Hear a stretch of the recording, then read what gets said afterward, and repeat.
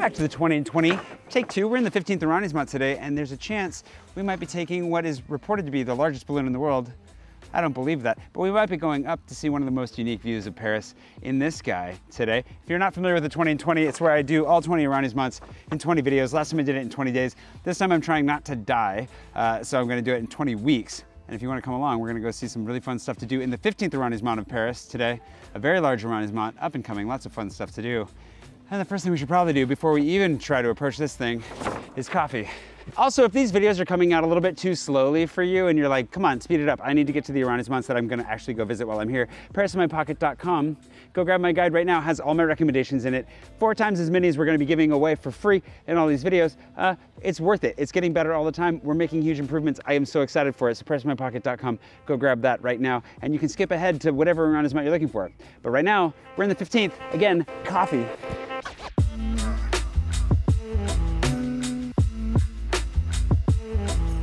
Gotta start with some classics too, because we don't have to try everything new as we go, and good news is ultimately, oh gee, it's classic. Like, I've been coming here forever, recommending people come here forever. If you're in the 15th, I'm really refraining from saying why would you be in the 15th, because obviously we're gonna show you a lot of good reasons to be in the 15th, but this is a delightful neighborhood spot that's gonna get you a really good brunch, an amazing cup of coffee, some tasty cookies, and yeah, I just love this place. It's really great. From here, once we're properly caffeinated and we're high enough on like the cognitive level, we're gonna get even higher on the physical level. You'll see in a second. Let's go to the balloon.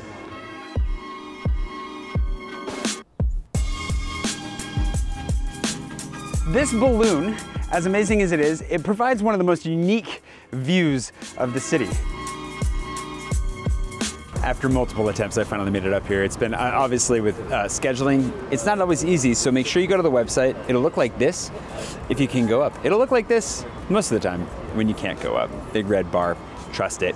But clearly one of the most unique views of the city. Honestly, there's not really a way to get up to this height in Paris in a way that is as interesting, fun, generally. I mean, where else are you gonna get a shot of the Eiffel Tower in front of Sacré-Cœur? Nowhere, that's where, except on the river, but that's at ground level and anyone can do that. I think they give you about 10 to 15 minutes up here, which feels really quick when you're trying to get a lot of shots, like I've done in the past. We're headed down right now. You know, feels stable, even if it tilts a little bit here and there in the wind. Kind of tranquil. Highly recommend it. It's way out of the way, but it was worth it. Just a reminder that everything randomly closes here in Paris. It's just a persistent problem that we have here. You never know if a thing's gonna be open or not. Nobody's gonna tell you. So maybe come with a backup plan just in case this doesn't work out. You know, go get coffee where we got coffee. Go get lunch where we're getting lunch, or maybe try something else. There's some beautiful parks around here, some lovely walks along the river. You'll make it work, don't you worry. This is a terrible backup idea if the balloon doesn't go up. However, you may have noticed that Amy's been hanging out with us for the last hour. And if you'd like to go get a really good photographer on your trip, whether that's for shots in front of a monument, at a cafe, a bar, then My Paris Portraits is the place to go. You can follow them below. You can go to myparisportraits.com. They're really fun, they're lovely. They'll help you to feel really comfortable in front of the camera. And they've been taking photos with me for like the last 5 years. Yeah. Second time we've worked together. Amy's great. Third. Is it the third? It is the third. Wow. There's a link below. There's a link in the description below for My Paris Portraits. Go click on that, please. Or you can, of course, follow them on Instagram and go directly to their website. Just book a time with them. Get your photos, whether that's family, individual, whatever portraits you're looking for, some action shots on your bike, a balloon ride that may or may not happen. It'll be a lot of fun. Silent Amy. Hello. Quiet. Goodbye. She does speak.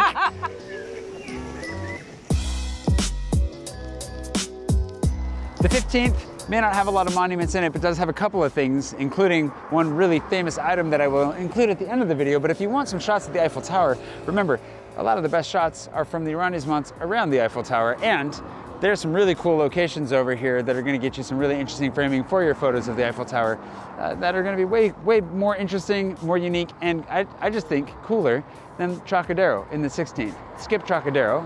Trocadero is obviously easy, low-hanging fruit, beautiful, worth it, but you could skip it, and if you feel like wandering around exploring and finding some nice long avenues, you'll find the Eiffel Tower is framed by the buildings of the 15th. The 15th is known for its skyscrapers. That's how you know you're in. I mean, it's one of the ways you can know. Look at these, like this red one.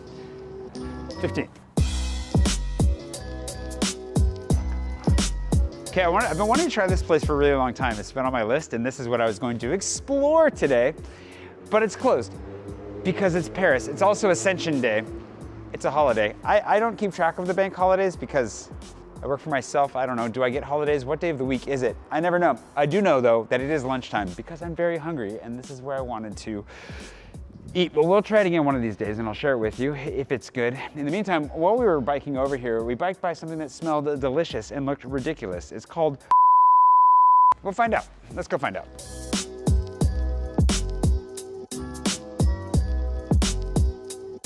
Well, the 15th might not be known for much. One of the things that I really like about it is the mishmash of architectural styles. You get a whole lot of different things from what feels like Haussmannian to modern, and a mishmash in between that leads to a lot of really nice, quiet neighborhood streets. It's very residential, lots of trees.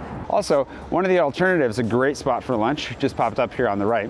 Just happened to be going by it, and I'll just leave that to you to find in my guide. We've already been to it once in this series, so you know, it has a few locations around town, and it'll come through for you if you're in a pinch. But yeah, I like this neighborhood. It just feels nice and quiet, and I could definitely explore this a little bit more. There's got to be some good stuff to find. I'm really conflicted by this because it is kind of tasty, but this place, when we first walked in, we thought we have hit the gold mine because it's a Korean barbecue place that is full of Koreans. Like, they almost didn't have room for us. They were stressed out trying to find a space for us. And then we noticed they're all eating escargot, and like, is that beef bourguignon? Turns out it's a bunch of Korean tourists that are coming here in massive tour groups that I don't know what the connection is, but they're eating French food instead.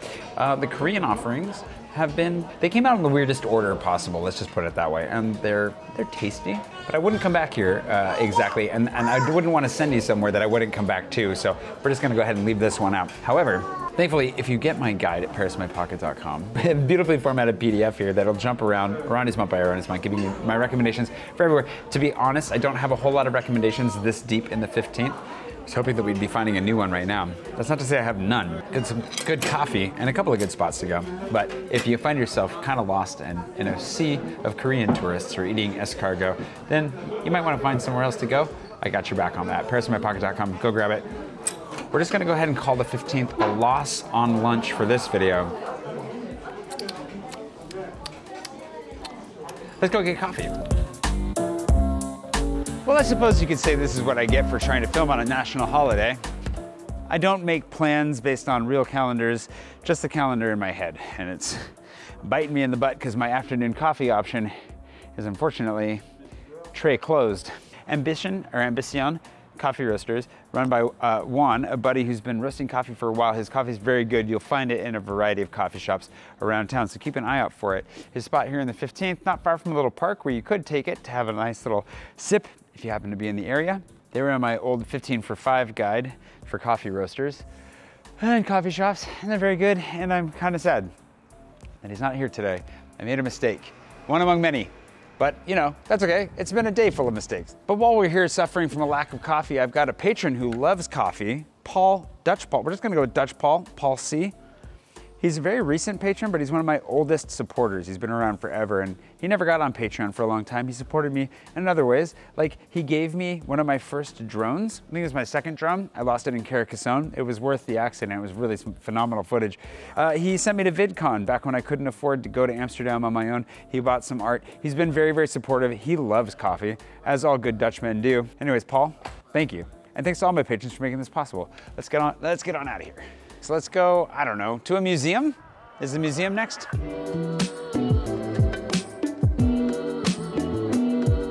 at the Bourdelle Museum with my friend Amber, who happens to be a tour guide and a lover of random museums. I think it's an addiction of hers to go to new museums, see what's going on in Paris, and she has a surprising, well, not that surprising if you know her, but a shocking amount of information locked away in this head. Yeah, this is his most famous piece. Do you have anything you can say about it? So this is Hercules, and it's his most famous piece. It was used on children's textbooks, I think they used this. So loads of French people are really familiar with it. So it's Hercules during one of his 12 labours when he had to shoot the little birds. It's a really fascinating piece. He persuaded this dude to model for him, who was in the army, and then the guy didn't want his face to be used because he didn't want people to recognize him. So he ended up changing his face for a kouros. You know, it's those old Greek sculptures. You know, so it's a lot more sort of featureless, you know, godlike even. So it's kind of this like really powerful piece, and he does it first in plaster, and here in the museum they've got it in plaster and in bronze, and then it's really nice to compare them because they are different. They're different beasts, you know, depending on the material used. She's not only hilarious and witty, but she also has a lot of insight. One of the insights, I thought you just gave a really, really great tip, because this museum is not only full of his amazing sculptures. I'm shocked. Like, I knew about this place, but I never knew about this place. But the sheer amount of park in here, like the gardens. It's just such a beautiful, calm space, and so lovely with all the sculptures all around. I mean, you can just come in just to get, you know, just to take a break, just to get out of the hustle and bustle. It's kind of like a sort of park, secret little park. Because it's a free museum. Free museum, yeah. So there is a paid exhibition going on, or exposition? Expo. Okay, it's a paid expo that you can go to right now, but then there's also the free version, and it's actually a really good point that if you wanted to come here and get out of the hustle and bustle of the Montparnasse area in particular, you happen to be in the neighborhood, just wander in, take a bench, enjoy the sculptures, the garden, and just chill in the shade. It's really, really nice. When we first walked in here, the initial entrance, obviously the giant horse's butt in your face is definitely, it makes an impression with Montparnasse behind it, but I was definitely a little bit underwhelmed until we walked through, and this progressively blew my mind because there's so much space here, and I'm so thoroughly jealous that I want to have a creative space like this. I'm really impressed. Yeah. I think it's amazing. I agree, like I came in and I was like, oh, this is very pleasant. Yeah. But actually it keeps surprising you. Yes. It's got lots of little doors and entrances and spaces, and it's sort of simultaneously small and monumental. I definitely would recommend this. This is a really nice museum. How did I not know about this sooner? This is a good find. I'm glad we came. Yeah, me too. Make sure you follow her, and of course, reach out if you want a little bit of a hilarious but also very insightful tour through any museum. I don't know about any museum. I mean, most of the museums. Most of the museums. Amber's gonna have you covered. The 15th is also home to the largest of all the statues of liberty in town. If you happen to be into that sort of thing, I think there are 5 in town. It's always hard to keep track. This has been Paris in My Pocket's Guide to the 15th. It has been quite the cluster, filled with its own challenges as we've gone along, but such is life in Paris, and it's always good to have an alternate route on hand when you're doing anything in this city, because you never know when things are just gonna shut down on you. But I will give credit to the city that you know, doing this on Ascension Day was probably not the smartest of ideas. Thanks to all my patrons for making this possible, of course to you for watching, and don't forget to go to ParisMyPocket.com to grab my guide. I mean, it's gonna make your time better in Paris, guaranteed. ParisMyPocket.com. I gotta get out of the way of all these people.